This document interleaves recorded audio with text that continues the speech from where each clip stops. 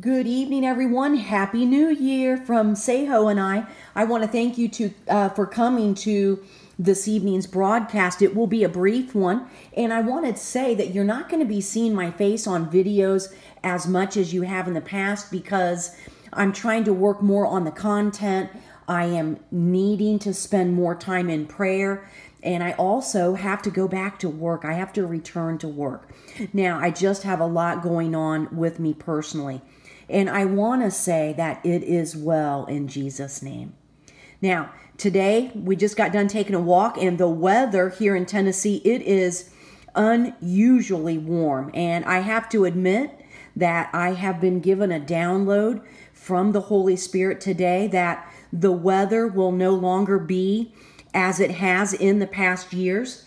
It will be utilized as a weapon in very detailed ways to bring about the new world order. So that means there will be flooding in places that there should not be flooding.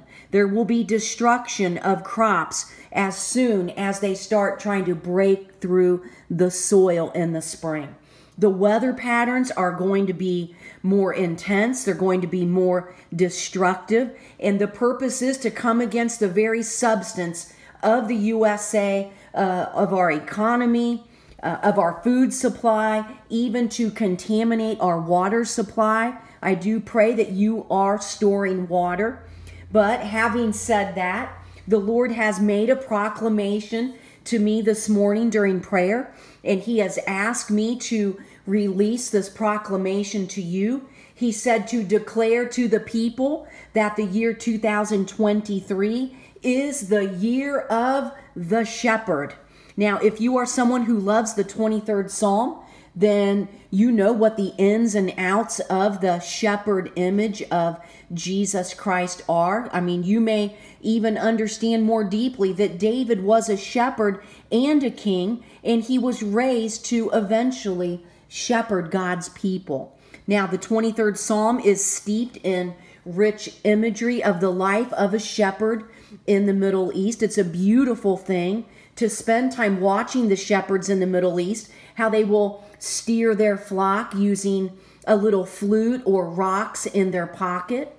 And I realize that most of you are living in a modern society, but I want to encourage you at the beginning of this new year to really take the time to study what a day in the life of a shepherd entails. And I want you to read some commentaries. Perhaps you can even watch some documentaries on being a shepherd.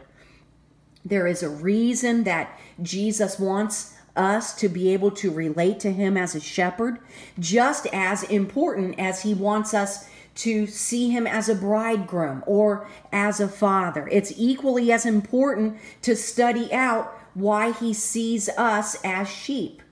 Now, I don't want to make this message too long tonight. It is not to be a teaching message, but it is to encourage each of us to study, to show ourselves approved unto God.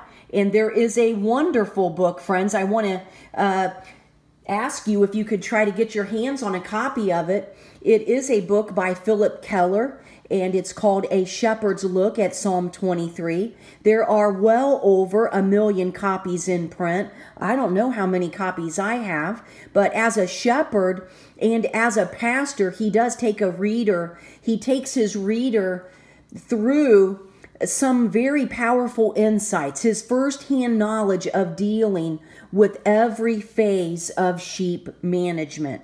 And I highly recommend this book. I also encourage you to seek out other resources. There are so many out there. And maybe one day you're going to be called to testify to others how Jesus has been the shepherd of your life, how He has been the shepherd of your soul. And this would just be like formulating your very own personal sermon. Friends, we need our shepherd in this year 2023. And He will guide us through the obstacles that the New World Order is going to be throwing and in front of us going forward.